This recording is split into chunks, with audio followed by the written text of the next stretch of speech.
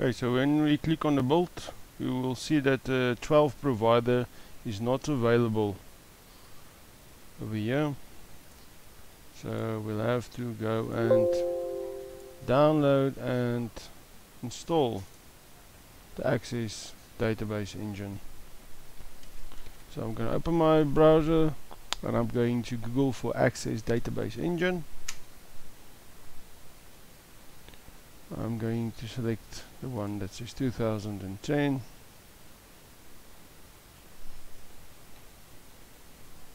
I'm going to click on download. I'm going to check the one that says Access database engine, 25 megabytes. Next.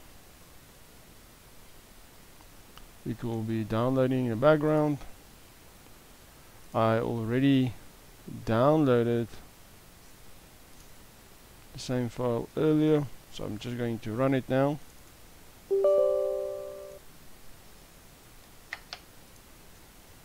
Next, I accept.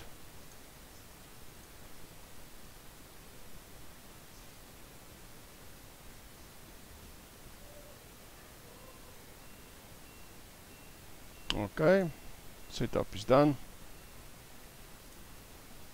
Okay, now I'm going to open my Delphi again, and now that provider should be one of the options.